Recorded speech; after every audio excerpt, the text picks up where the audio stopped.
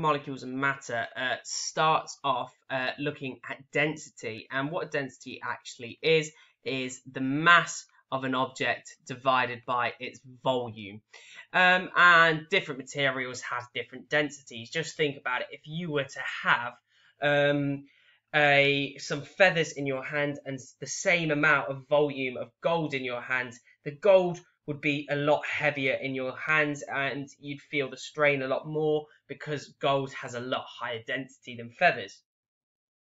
And calculating the density of regular shapes is quite easy. Here I have a cube which has length of 2 meters, width of 2 meters and a height of 2 meters. And so to calculate its volume, all you'd need to do is 2 meters times 2 meters times 2 meters, which gives you a volume of 8 meters cubed. And let's just say its mass is 1 kilogram. That would mean that it would have a density of 1 kilogram divided by 8 meters cubed, which is equal to 0.125, and then that would be kilograms per meters cubed. Look how easy it is for me to do units because of the fact I put them in my question. Make sure when you're doing calculations to put units in, because that makes calculating what your units are very, very simple. If you've seen any of my videos before, you'll know I like to put my calculations into triangles as well, so I can easily rearrange it. Now, mass is going to be on the top of my triangle as it's on the top of my equation here, and then on the bottom, I'm going to have density and I'm going to have volume. Now, sometimes you need to look out for the units that are being used. Density can be measured in grams per meter cubed or grams per centimeters cubed, and you just sometimes have to fix your units around that. Now, we've seen how easy it is to calculate density of regular shaped objects. However, it's not so easy if you have an irregular shape. For example, like this rock that I'm drawing just here. That's my rock. How would I calculate the volume of that rock? Well, you can use Archimedes' principle to calculate the volume of that rock. Archimedes found out that the volume of water displaced is equal to the volume of the object. He worked it out when he was in the bath and supposedly ran round time screaming eureka because of his discovery. And we can apply this principle in order to calculate this volume of this rock. If you look over to this measuring cylinder over here, you'll see that it has a reading on it for the volume of water currently. It's at 150 centimeters cubed. However, let's see what happens when I drop the rock in. So let's just imagine I drop the rock in now, and it's now gone up to 250 centimeters cubed as volume. So to work out the volume of that rock, I just simply do 250 centimeters cubed minus the 150 centimeters cubed, and that would give me the volume of that rock at 100 centimeters cubed. And then to work out the density of that rock, I'll just apply my equation. Density equals mass divided by volume. As well as looking at density, we're also going to look at states of matter and what happens when we heat and cool things down, and basically look at the particles that are involved. In the first diagram, I've got a solid, and if you look at the solid structure, it's all in nice, neat rows and columns, and they are fixed in a specific position. All they can do is vibrate. They can't move around very much at all in a solid. They can only vibrate. However, when I start to heat up my solid, it starts to melt, okay? And when it starts to melt, the particles have more energy. They can now slide past one another, and they can also be not in a fixed position, so they're not fixed, and that's a liquid. And in a gas, they have even more energy. They're no longer touching one another, and they move around randomly. You can actually see the motion of gases if you look into a smoke detecting microscope. The change in state going from a liquid to a gas is evaporation, of course. And going the other way, it's condensation. And going from a liquid to a solid, that's called freezing. Now, You can go directly from a solid to a gas. And it's rare they would ask you about it, but it is called sublimation. Now, it's typical for an exam them to show a heating or cooling curve to show the change of state taking place. And if you're to heat something from a solid all the way to a gas, the curve's going to look a little bit like this.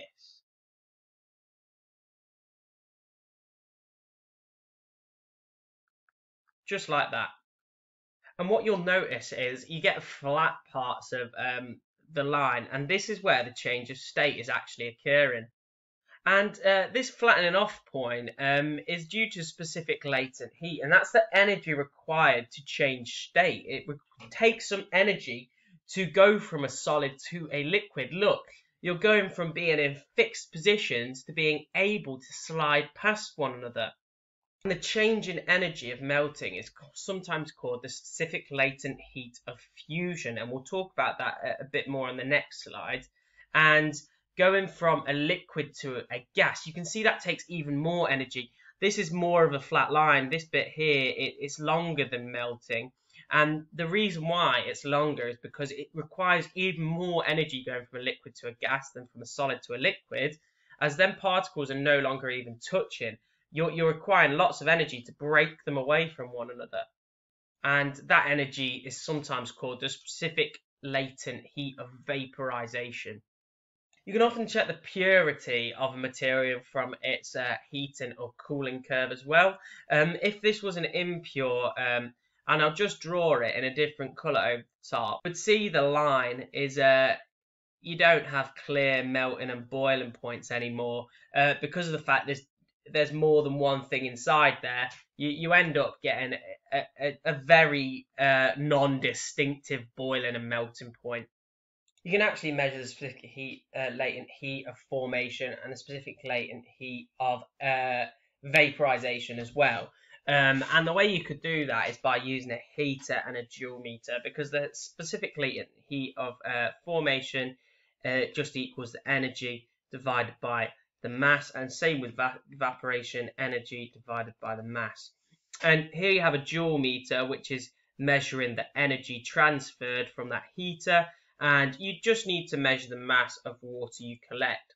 Now, it's important when you look at this though, some of the ice at room temperature will be melting, so you should do a control sample first where you measure the amount of water that you get just from normal, and then put in the heater as well, so you have that against the control, and then work out the mass by doing the M in the second time, take away the M from the first time to get the mass of water just from the heater. So I said you can work out the energy it takes just by doing that for to find out for formation. But for vaporization, what you need to do is you'd have to have a liquid and would be having to see the energy transferred go into a gas. And same again, you've got a joule meter measuring the energy transferred. Remember, energy is always measured in joules. And to work out the mass, all you'd need to do is see how much the mass of water goes down. So, for example, if there was 100 milliliters in there at the start, and then there's 50, it would be about 50 grams that it's gone down on the balance it would read, and that would be the mass that you would use, because that's now gone into gas. The reason why this all works, and the reason why there is a specific heat of formation and a specific heat of vaporization, is because of the fact the internal energy is changing when you change state. And the internal energy of an object is its kinetic energy plus its potential energy. And obviously in a gas, you've got a lot more kinetic energy as the particles are moving a lot more. So its internal energy is going to be increasing a lot, and that's what you're going to be measuring. Now, gases have so much energy, in fact, they create a pressure called gas pressure. And if that increases so much, you might even get an explosion. You might have seen it, if you should never heat a can which is sealed. The reason why is pressure will build up so much, and you'll get a bit of an explosion. Now, here I've got some gases drawn in 3 different sealed containers, and I can change the amount of pressure 3 ways. One way I've talked about a little bit, I say gases are always moving. They're always moving in a random direction. And if I was to heat them up, all that happens is my gases are going to move a lot more quicker, okay? They're going to move with more velocity, more kinetic energy, and therefore the pressure is going to be higher. They're going to be colliding with the walls of their container a lot more. Another way to increase the pressure is increase the number of gas particles that are inside there. You might have heard of compressed air deodorants and air fresheners. All that's happening there is to increase, they've increased the pressure inside it by just putting more gas molecules inside it, but the pressure is also increased. If you were to put any more gas particles in, you might get a bang. And there's one last way you can increase gas pressure, and that's by decreasing the volume. And as you can see, because the volume's smaller, it's going to collide with the walls of its container more, and the pressure is going to be increased. Now, pressure is measured in pascals, and pascals are basically the amount of force in a certain amount of area. So it's the newtons per meter acting. And a lot of the time, pressures are so big that you'll actually see them measured in kilopascals. If you are doing combined science, you no longer have to watch. You can watch if you find it interesting, but this bit is just for triple science now. And basically what it is calculating volumes based on pressure. There was a guy called Boyle, and he noticed that there was a trend when you changed the volume, and that when you timed the pressure by the volume, a constant was given. Every time he changed it, he got the same constant times in the pressure by the volume. And because of this, you could then calculate how much volume that a certain amount of pressure would take up, or how much pressure would be applied if you had an amount of volume of a certain gas. And it came up with this equation, P1V1 equals P2V2. So let's put that into practice here. Calculate the final pressure. If a gas exerts a pressure of 25 kilopascals at a volume of 200 centimeters cubed, calculate the volume it would occupy if the pressure was increased to 30 kilopascals. Now, I'm going to keep my pressure in kilopascals, and I'm going to keep my volume in centimeters cubed. You can change the units if you want to get your answer in meters cubed. However, I'm not going to for this question. So let's just do it. So 25 kPa times by 200 centimeters cubed equals 30 kPa times by the volume of 2. Now I can rearrange the equation to make V2 my subject. All I need to do is divide both sides by 30 kilopascals and I'll get V2. So V2 will equal 25 kilopascals times by 200 centimeters cubed divided by 30 kilopascals. And that gives me an answer of 166.6 centimeters cubed. And that sounds about right, because it's less of a volume and the pressure's higher. You know that smaller volumes have bigger pressure from the last slide.